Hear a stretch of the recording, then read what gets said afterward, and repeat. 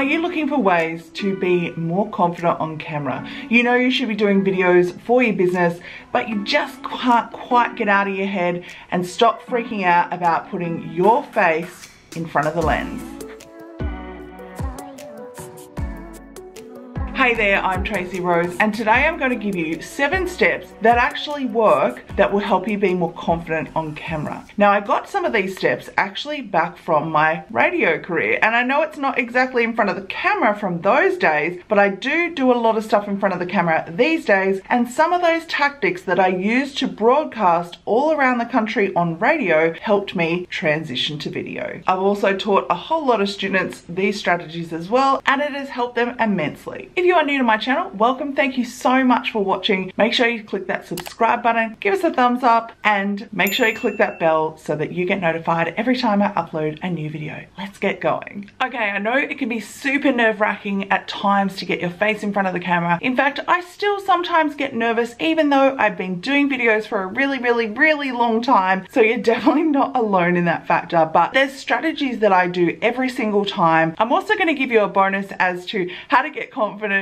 doing videos out and about, because that's kind of like next level in the confidence field for doing camera work, but we will get there. Let's just start with the basics and how you can get confident in front of the camera just doing a face-to-face video like this. Now, a lot of people when they first start doing videos is they like to script out the whole video. And look, I get it. You want to write out what you want to say. That's totally fine. But when it comes to going through your notes, I personally don't like reading from a script. And I'm going to share with you why. If you've ever watched people who read from a script, you can kind of tell they're reading from a script unless they're really good at pretending they're not in front of a script.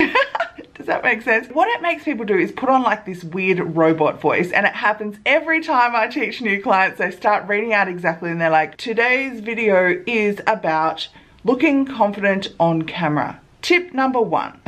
And they get into this weird thing. You should be able to write your dot points down and then expand on those in a much more conversational way, just like I am right now. Now, if you make mistakes, that's okay. In fact, video is the best way to make mistakes because guess what? You get to edit it afterwards. Step number 2. This is one of the biggest tips I learned from being in the radio industry. So if you didn't know, I come from the radio industry where I used to read, write, edit the news for Sydney and Brisbane. Now, after a while, I could read scripts and I could read news bulletins that were called sight unseen, but this is something I actually don't recommend, and I don't recommend that you do it either. So what I recommend that you do in this point is to read your script out loud or do your video once and then do it again. So basically practice it a few times. Like, why would you think, being new to videos, that you could do it in one take or just the first go? So if you do it a couple of times, you practice, then when you get to do the real video, you already know the stuff that you're going to talk about. Again, it doesn't mean you're not going to make mistakes here and there, but that's okay. The next thing that you want to do is really get yourself in the mood for doing videos. For some people, that's putting on some really cool music that you love to have a bit of a dance to, get excited about. Sometimes people love to listen to motivational style videos and audio before they get started. For me, I like to set the mood, and I love to use essential oils, and you can see I've got a diffuser going right here, and these are some of the oils that I've used today. One of my favorite ones for doing videos is actually called Motivate. Citrus oils are also really great for uplifting the mood, so I love to use lemon oil or orange oil. But if you are particularly nervous, then maybe even putting something like a vetiver or a balancing type oil on you or in your diffuser will really help as well. When you change your physical state to a peak physical state, it will really give you a bit of a shift mentally, and you'll be much more confident on camera. This is one that most people don't think about unless you've had a lot of experience doing videos around your family, but I'm going to give you this tip right now so you can get a head start. Prep your family.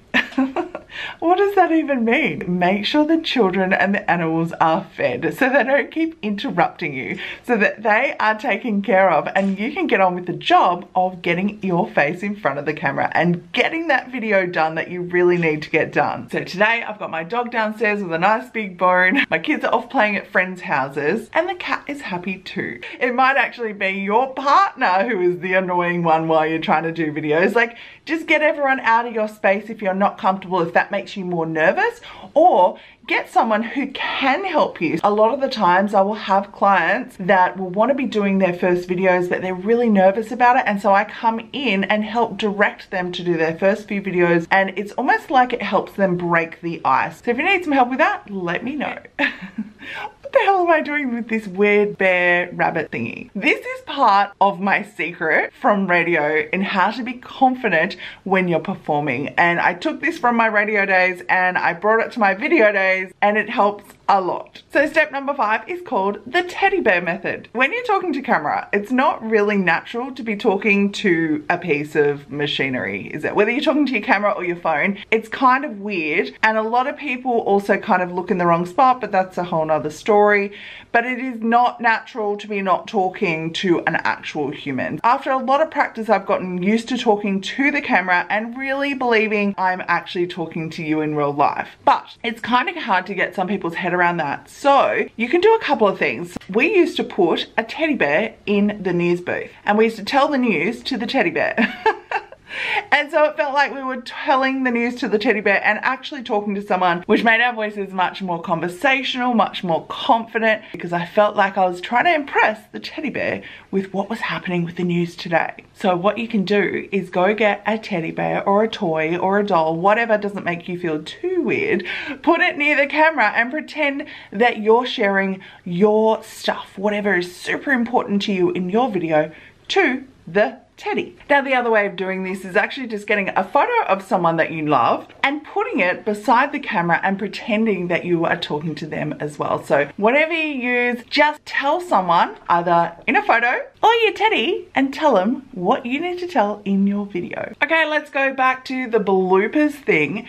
Actually, don't worry about too many bloopers. People find it much more natural when you do sometimes make mistakes. Now, I'm not saying leave all the mistakes in your videos, but sometimes it can be kind of funny. It can be super relatable, or you can even put some bloopers at the end of your video. People love that kind of thing. It's super fun. Also, if you're not doing a live video, you can edit those types of things out. It's absolutely not a problem. Now, the last thing with doing your videos is you're going to get more confident if you just keep doing them. Practice makes perfect. In fact, I've taught my kids how to do videos. Honey has her own channel, which is all about making slime. And the more and more she's done videos, the more confident she gets, the less mistakes she makes, and the more fun she has in them as well. Now, one of the other things I wanted to add is something little extra about taking your video confidence to the next level. And that is doing videos when you're doing, making a mistake, is when you are doing your videos with confidence out and about, because I can tell you when you are out and about in a crowd or there's people around you, it can get really nerve-wracking recording a video of yourself because you look super unnatural and maybe even a little bit full of yourself. But you kind of got to get over that to get the good content. So I'm going to bring my daughter Honey in and show you how we go do videos out and about recording ourselves and being confident. I have to say a lot of it just takes practice, but let's go.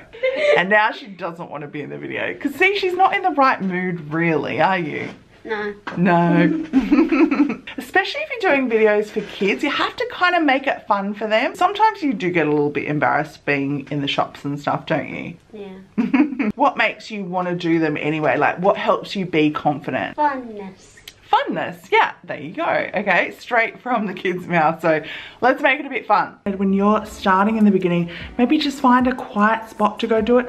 I don't know what it is, if it's maybe my age. Young kids are not as embarrassed to film themselves, are they? Maybe it's just me, but I know there's a lot of people who are super embarrassed about filming outside themselves. What I've normally done is gone and found somewhere that's a little bit quiet. Buddy, ready for the park? So see, we're here out and about, but there's no one here. The more you do it, the more confident you get, the less you start to care about what other people think. If you want to practice with people around, maybe do it around people that you are more comfortable with, like your own family. So again, I'm going to reiterate my last point. And that is to practice, practice, practice. That's really the way that you're going to get more comfortable on camera. It's going to be the way that you're going to sound less like a robot and like you're actually talking to the person who's watching right now, just like you are. So I hope you've enjoyed this video. If you have, make sure you click the thumbs up button and subscribe to my channel, and I'll see you in the next video. Bye.